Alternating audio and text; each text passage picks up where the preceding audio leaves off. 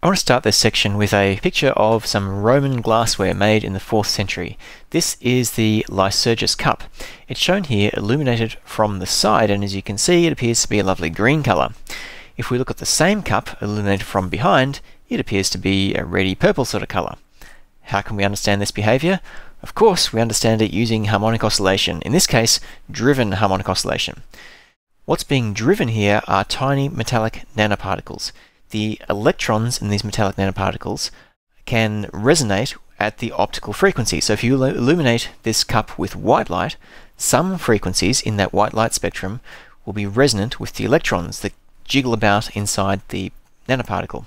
In cartoon form, it might look something like this. So we have a pile of metallic nanoparticles here that would be embedded in the glass.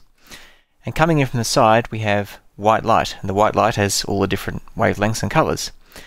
Now, some of the frequencies in here will resonate with the electrons in these metallic nanoparticles and make them jiggle about, which will then cause them to emit radiation.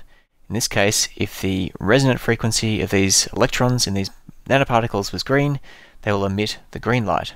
The green light is now missing because it's being scattered everywhere, and the remaining light that goes through the nanoparticles will be the colour that is white light minus the green. And so with this simple cartoon and this model, we now have some idea of where this two-coloured glass comes from. This two-coloured effect, by the way, is also known as dichroism. And the model is really pretty simple. It's just based on driven harmonic oscillation. Here are some microscope images of individual metallic nanoparticles, in this case silver nanoparticles, and as you can see, different particles have different colours. They're all illuminated with white light. Now, depending on the size of the particle, they are resonant at different frequencies. In the homework question this week, we'll do some electrodynamics and calculate the resonant frequency of a sheet of metal.